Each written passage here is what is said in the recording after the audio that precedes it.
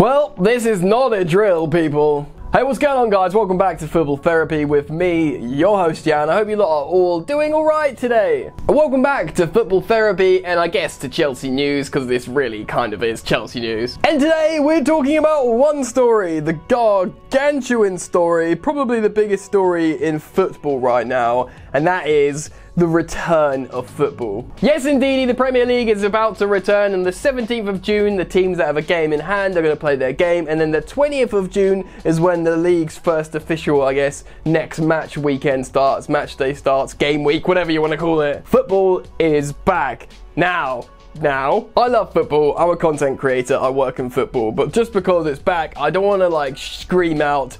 I'm a huge advocate for its resumption and return. I, like many of you, have my concerns regarding its return about health, the NHS. Like, I don't want to be one of these people that are super gassed on its return and then something terrible happens. I am cautious, but like many people who are just football fans, you have to be looking forward to football being back, provided it's safe. So in this video, we're going to talk about its implications and the ramifications, I suppose, and just talk about the Chelsea team and what we can expect, if I can talk, for the rest of the 2019-20 season. Mental. It just seems like we've been away for so long.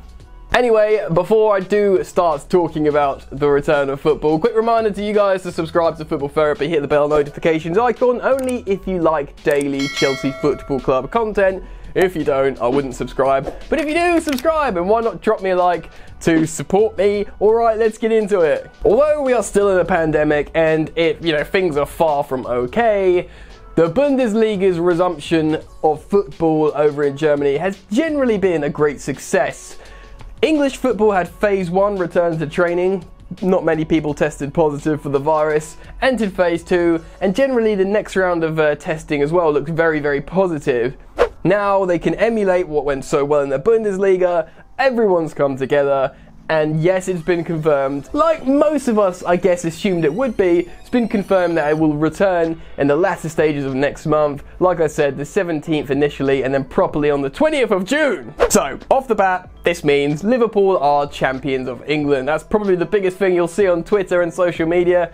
All the Scousers are mega gassed. Understandably, I suppose. They get to finish out the season, play the games, and regardless, I imagine there will always be an asterisk next to this title win, and most Liverpool fans would probably admit that just because it was a global pandemic. Nothing will ever be the same for the remaining games of the season as they were for the first part of the season, so it's almost like a different competition in many ways. So they've absolutely earned the title, there's no dispute of that, but there will remain an asterisk next to it. And to be honest, I think most Liverpool fans will be like, yeah, whatever man, we'll probably go and win it next year, so whatever, we'll see what happens. Teams fighting relegation are going to have to basically G up themselves again and try and get back into the fight of the Premier League. And of course, teams like Chelsea Football Club are going to try their hardest to stay in a European spot. So let's talk about Chelsea. Chelsea are in 4th, and there's very real risk of Sheffield United and Manchester United taking their 4th spot. Frank Lampard's Blues were in a really good spot actually before the pause to football came, obviously eliminating, it was a comprehensive 2-0 win, but maybe not quite eliminating Liverpool from the FA Cup with the Billy Gilmour masterclass, and of course the 4-0 beating of Carlo Ancelotti's Everton with another Billy Gilmour masterclass. Kepa Arrizabalaga returned to goal after sitting some time out after being in poor form. He'd come back, he'd played really well in these 2 games, and everything was looking pretty cushy for Chelsea. It did look like they were going to have a battle of it with Man United, which they will still have. Generally, things were looking pretty good. To be honest, the likes of Liverpool probably, ironically, benefit from the break most, because they weren't in the greatest of form. They got eliminated from the Champions League by Atletico Madrid. They got eliminated from the FA Cup by Chelsea in a relatively short period of time. So, although Chelsea stopped playing football while in a good vein of form, they also had the opportunity for players to get fit. Now, I'm going to put a pin in that just for one moment. It's not just Chelsea. Well, can Paul Pogba play for Man United now with Bruno Fernandes in the midfield? How's that going to work? Is Harry Kane fit to play again for Tottenham? Also, Marcus Rashford for Man United. If he's good and fit and firing to go again, he's having an excellent season, they could be much more dangerous at Manchester United. And they were playing pretty well prior as well, so there's a lot to think about in the race for the top 4. But anyway, back to Chelsea. Chelsea will now have their injured players back. One of the injured players that came back to fitness probably won't be playing, and that's of course N'Golo Kante, who has reservations regarding the resumption of football, and understandably Frank Lampard's spoken about it. Everyone supports the player's decision, so if he doesn't want to play, he doesn't have to. But Chelsea have midfielders. They've got Mason Mount, who's playing very, very well in that left centre mid spot before the pause. Even Ross Barkley was looking a lot better in the later stages of this Premier League season. And of course, all of those players did benefit a lot from the excellent performances from young Billy Gilmour, who was basically looking like an absolute beast. And if I were Frank Lampard, when the resumption of football does come back on the 20th, I would seriously consider playing Billy Gilmour, maybe immediately, over another midfield option, which is of course Chelsea's Jorginho. As well, in the midfield they have arguably Chelsea's player of the season, Mateo Kovacic, who has been absolutely excellent for Chelsea this season. Provided everyone's fit and raring to go, the midfield should not be a problem. And generally, the win percentage for Chelsea has been better without N'Golo Kante in the side, as opposed to when he's in it. Now, I don't want to say I've always maintained how brilliant Kante is. Maybe it's a chemistry thing, maybe it was because he's injured. But what I'm trying to say is Chelsea can survive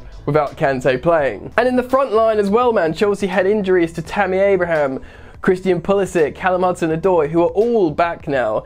Chelsea were playing Pedro, Willian and Giroud, the OAP front three as I was calling them when football was still on. So, front line options are back. Ruben Loftus-Cheek, how did I forget him? I haven't forgot him. Here he is, I'm talking about him now. What an absolutely massive player for Chelsea Ruben Loftus-Cheek is. Now, we can't expect him to immediately drop in and have that same effect as he did last campaign prior to injury, but damn, Chelsea have got a lot of players to choose from now. You know, Reece James, a bunch of centre-backs, Kepa back in form, Billy Gilmour offering so much. Chelsea should be raring to go and to basically hold on to that 4th spot. Now, another thing worth mentioning, which I'm not sure is going to be affected, is as things stand, or where things stopped, Manchester City were banned from the next 2 seasons of the Champions League, basically meaning 5th spot in the Premier League qualifies for the Champions League next season. Now, I don't know what's happening. I don't even know what's happening with the Champions League this season. There was talk of it resuming in August, or some sort of concentrated, super fast Champions League campaign.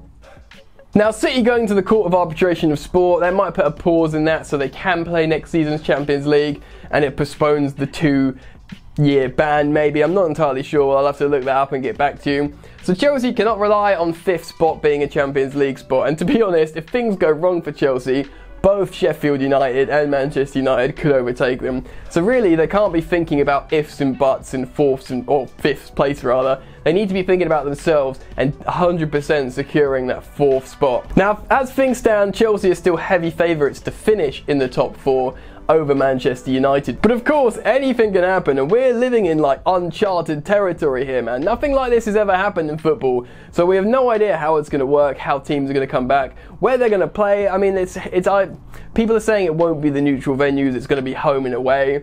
But what's the fixture list going to look like? We know it's going to be concentrated amount of football. The Premier League have been offered the ability to have 5 substitutions, like the Bundesliga. As of yet, they haven't accepted it, but I kind of assume they will. You can't make 5 pauses through the game. It's still only 3 windows for substitutions, but you can make 5 substitutions to sort of save the fatigue of players because they haven't had much time of like a mini pre-season to get back into things, but also a concentrated amount of games coming so thick and fast.